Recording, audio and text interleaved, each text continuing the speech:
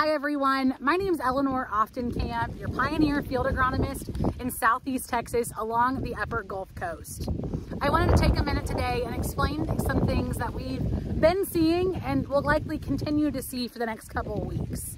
So you might notice behind me, you can spot out a few plants that look a little bit lighter or brighter than some of the others. And I contribute that to rapid growth syndrome. So if I could go to one of those yellow plants that we'll take a look at here in a second and rewind a few days, go back in time, this is what I would likely have found.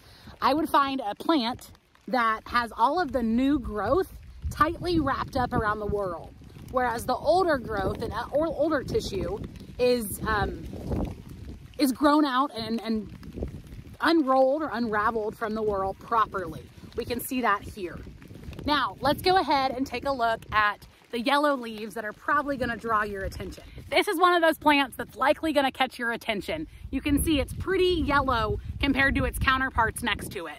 So if we look down, you can see it's still pretty tightly wound, but this leaf is a great example, starting to unwind, probably, within yesterday or even today, starting to unwind and fan out like we'd expect.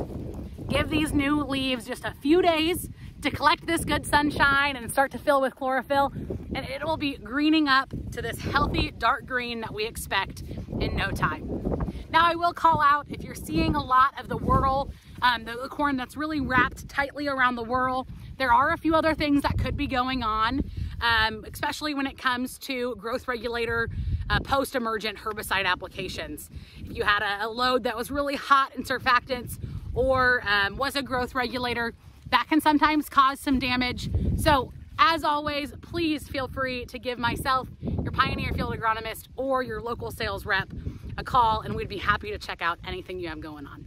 Hey, have a great season and look forward to working with you all throughout this growing season. Have a good one. Thanks for watching. That concludes this Pioneer Agronomy video podcast.